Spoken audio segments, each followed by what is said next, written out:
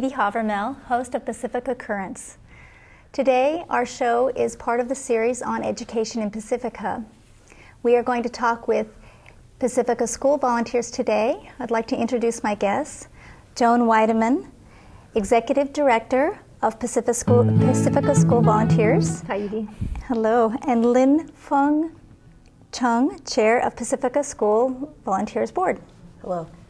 We have PEF, Pacifica Education Foundation, RSMF, Rob Schneider, Music Foundation, Libraries, Friends of the Libraries, PSD, Pacifica School District, and today we're talking with PSV, Pacifica School Volunteers. As a parent in Pacifica, I've taken classes through PSV, which was very helpful to me. And I was wondering, I didn't know much more about it, and I was hoping today you could give us some background, or give me some background on PSV. Right. Well, PSV is an award-winning nonprofit. We've been recognized by the State Assembly for the work that we do in the education community here in Pacifica. Our mission is really to inspire love of learning and provide support in the classroom for teachers, as well as connect the community into our schools and provide a vehicle for that. We started many, many years ago, actually 13 years ago, with 20 volunteers. We're now placing over 600 volunteers into the schools. We do public schools, kindergarten through 12th grade. So we also service the high schools as well and have many programs to support their needs. The graph that you're seeing here is the growth over the years. We have provided a huge support network for our schools here in Pacifica. One of the things that's really important about that is that we get support from our community. And very shortly here we'll hear from one of our biggest supporters, Tom McGraw from the local bank. Some of the programs that we do, besides placing weekly volunteers, we also provide support for after-school programs and homework centers by placing high school volunteers. That's important because they also need to, many of them have community service requirements for graduation. So by facilitating that for them and providing a safe environment for them to connect into a community service opportunity, they can fulfill their graduation requirements. We also place teacher candidates. So we're able to provide that opportunity. Hi, my name is Tom McGraw. I'm the CEO of First National Bank of Northern California. We have 13 locations in San Mateo County, 2 in San Francisco, and 2 very special locations in Pacifica. We financed the first fire engine for the city of Pacifica back in '65, and we believe that it's really important to give back to a community which has supported us for so many years. It was probably about 5 or 6 years ago when Gail Shoemaker called and said that, would we be interested in participating? And we thought, wow, what a kind of an unusual request. I wasn't really sure at first what it was. I thought, well, they probably want some money. And they said, we'd love your money, but we'd really love to have you as a volunteer. I've been to Sunset Ridge School, which has been just a wonderful experience, reading to kindergartners, first grade, second grade, third grade, just these bright young minds that are like sponges that want to absorb all this information. The first book that I read was Lazy Mr. Caterpillar. And I was probably more nervous because this was my first presentation in front of a group of kindergartners. And these kids were looking at me with rapt attention on every word. They were hanging on it, and they wanted to make sure they got the story. So I felt a real obligation to make it as clear as possible.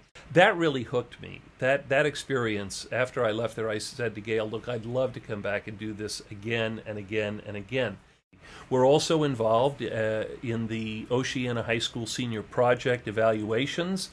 The students are given a topic at the beginning of the school year. They have to research that topic, and it culminates in a 20-minute presentation, usually right at the end of the school year. But these kids came across with confidence, with a sense of self-assurance, and those are the kinds of qualities, regardless of the subject matter, that ability to get up in front of people, to plant your feet firmly, to be able to communicate effectively, are so important in life, no matter what kind of job you have.